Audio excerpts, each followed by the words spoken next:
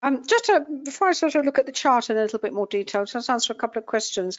Someone asked if you're on MT4 and will MT5 give you the flexibility of NinjaTrader, only to the extent that you will have more time frames on MT5, but they are just time-based.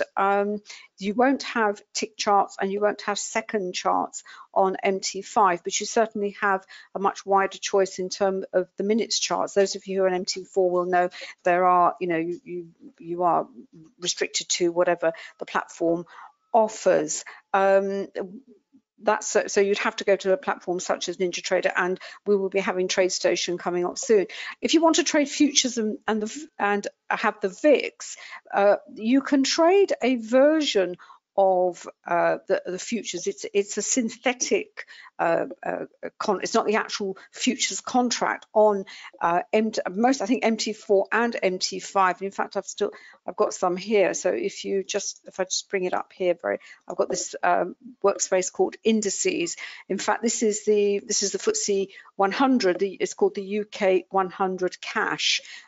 Because brokers know that traders like to have access to all sorts of markets these days, even forex traders. So that's the US 30 cash here, which is the equivalent of the Dow Jones. The values were pretty much the same. They will track the cash and the futures market. So you can trade these other markets on a platform such as MT5. But if you want the actual futures themselves, then you will have to have a specialist broker and a platform that offers the actual contracts themselves, the contracts that David was, which is the e-mini version of the futures contract. Ninja, TradeStation, those are the two big platforms that our indicators are optimized for, but there are lots of other platforms and brokers out there. And with regard to the recording, we work on it pretty much straight away after the session is over, and it's just how quickly David can do the editing. What we're trying to do is chop these up into smaller sections rather than have the whole. I think we'll be going almost an hour, and we were finding that, to be honest, most people don't watch the whole hour, which is a shame because there's obviously lots to say. So we thought, well, if we chop them into smaller sections, it might make it easier, if you like. And Rory, I don't know. The question is, what's the Renko showing? Were you on some charts, David? You on some time charts?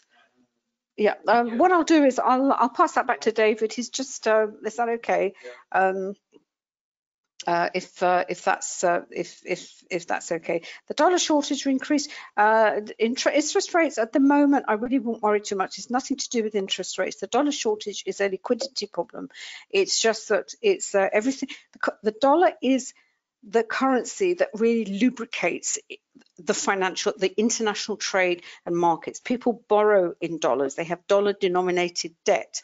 And when that debt has to be paid back, they have to go and buy dollars.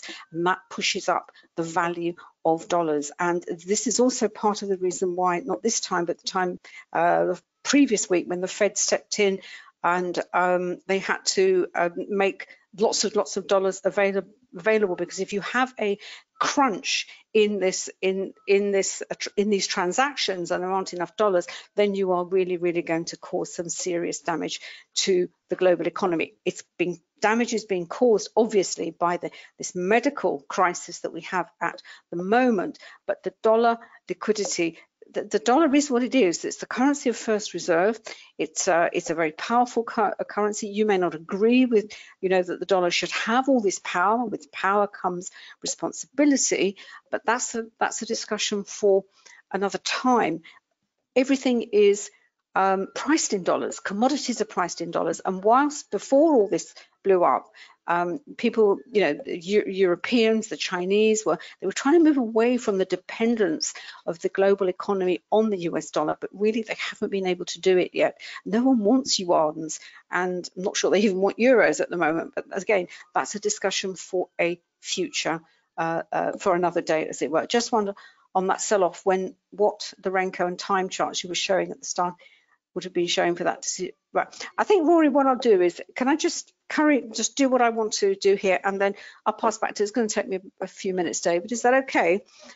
Right, what I've pulled up here, we're talking about Wyckoff. And it was just a really nice example. This is the pound yen. When I said to you that one of there are these 3 laws that that Wyckoff has come up with, and one of them is the supply and demand law, and which is accumulation, distribution, and points of reversal. Where we had a really nice point of reversal based up here for the pound yen, based on a 2-bar reversal. If you overlaid that on that, you would end up with a shooting star, which actually started this move lower for this pair. But look at and also look at the volume underneath that move, which is great. That move, that volume is confirming to us that that is a valid move. So that is VPA 101. Then the move comes to a pause, as it does. It actually support and resistance is a hugely important element of VPA. It's one of the 5 pillars of VPA. And that's support and resistance based on price, but also support and resistance on volume. This resistance up here, although these 2 candles pushed up through it, this is a volume-based resistance based on the histogram here from the volume point of control, which we're not going to talk too much about it today, but just make a note that support and resistance, how we look at support and resistance, not just price-based, but also volume-based. So you get 2-bar reversal. Yes, it did push slightly through, but support and resistance lines, zones, you have to be a little bit flexible with them. The chart pattern actually confirmed that there would be some kind of reversal. That reversal we know is a genuine move. Why? Because the volume is going higher. Then we have an attempt, so let's take that as now as the start of a primary trend. That was the primary trend higher. We did actually get a reversal. This is, as it subsequently turned out, it wasn't just a pullback from the trend high, it was actually a reversal from primary to primary. Then it bumps along sideways, and we look at the volume underneath. That candle, volume really not very supportive, is not going to go very far. Then it hits the resistance again, where here we have price-based resistance and volume-based resistance. Then we have this candle, which is really, this volume bar and this candle, which is really interesting. Look at this spread of this candle. It's a very squashed candle. Look at the volume underneath it. Effort and result. That is not that is not genuine. It's not a genuine, not genuine. It's not, what's the word I'm trying to think of, David? Not anomalous. It's incongruous. What am I trying to think of? I can't think of the word. But essentially, for that kind of volume and that kind of price spread, you would have expected that to go much, much higher. It hasn't. So it tells us that this price, that much of effort, that's what. This much effort should have produced a much better result. It didn't, it hasn't. And it also hasn't because it's hit this important resistance area here. Then we have some more selling in, we have a little bit more of sideways. Then we have this candle with a reasonable amount of volume underneath it. And we know we have weakness. Again, how many times does the price actually hit or attempt to go through this level? And the more times it tries to hit it on a price-based basis, this line, I don't know if you can see it, it's a little sort of hatched blue line, that will get thicker and thicker. In fact, the red line under here, you can see that that's been, that is a strong line of support. But what we then have, we have a down candle with a reasonable amount of volume. We then hit the volume point of control, which is where for the time being, there is balance between the buyers and the sellers, and if you like, there's a little bit of congestion. And the most important, if you like, candle and volume here is this one here. You've got a pivot. I think that's that one, isn't it, David? Is that one there, or is that the next one? That's the next one down there. I can't read my candles, but you've got a bit of weakness there.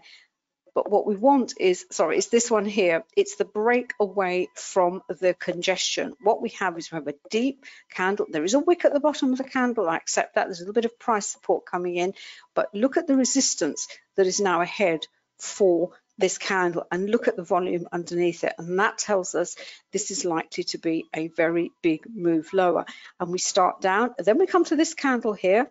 Again, a lot of effort, but not a lot of result, which is telling us that this is this trend lower is going to continue. And in fact, if you follow it lower, the price keeps going lower, but look at the volume. It is falling away all the time. And what that is telling you is this move is now coming to an end. So we had a primary trend higher. We had a nice reversal. We had Wyckoff's law of supply and demand, accumulation and distribution, a reversal, a move down, a little bit of sideways congestion because nothing moves in a straight line. The volume is telling us whether any of the moves under these candles is genuine or not, and that is the one that is the most telling, if you like, where you have a lot of effort going in for not a lot of result. So we know, yes, there has been an attempt to move higher, but it's really not, not going very far. Hits the resistance and support, price-based and volume-based, congests a little bit more. This is the key candle. This is the one that tells us that, you know what, there is going to be some serious selling under here. I know it's got a wick to the bottom of the candle, and there's always buying coming in, because in this, in all markets there are limit orders, scattered around the charts coming in. So buyers will always coming in, sellers will always be coming in. But look at the height of this volume bar. It's the highest of this particular section of price action and time. And we know this is coming to an end because the volume is fading away. Then we go back up again and we see the volume rising, the price rising. What do we see? We see the volume falling again. But we know we're going to hit some serious resistance at the volume point of control. We've got volume resistance, we've got price-based resistance. So is it any surprise that the pair roll over again, and now it's going to have another attempt to move higher? But the thing we have to be aware of now is the time, because it is now 6:15 here in London. The only market that is open at the moment is the US session. The deepest liquidity is in London and Europe. So we don't know, given that this volume is falling, because we have to read volume in the context of the session, and for Forex that is hugely important, and it's got a big ask, if you like, to get through this region here. The chances are it may simply move sideways for the time being. So that really explains, as I said, what did I say? Two of the laws beautifully, the reversal, supply and demand, and the effort and result. And it's really the effort and result which help to keep you in a move, because once you spot those, you will relax and you think, do you know what? Yeah, I can see what's going on, but actually this is going to carry on now. And of course you would be looking at this in multiple time frames as well. Right, let me just see if there are any questions very quickly. Fine, thank you. That's lovely. Fine, brilliant. And as I said, all these indicators that you see here, we have developed to support the volume price analysis method and the Wyckoff laws as well. Right. Have you answered all the questions, or do you need to come back over to you? Brilliant. I'm going to wrap. Shall I wrap up, or do you want to come in? I have actually, yes, just very quickly, just to remind you all again. This is where you'll find details of the indicators that are on the charts. It's at quantumtrading.com, as you can see. MT45, NinjaTrader. We do Trading View. Trading View doesn't have the full set of indicators because it's the code. It's the code that the platform uses. Our indicators require a little bit more than the code that is available on Trading View, and we are also working on TradeStation as well. We are back tomorrow morning, where we are back for Forex for the London session. So I know some of you will be coming along to that. So we will see you then. And then for this session, we're back next week, aren't we, darling? Yeah, back next week. So thank you so much for coming along. The markets are certainly well,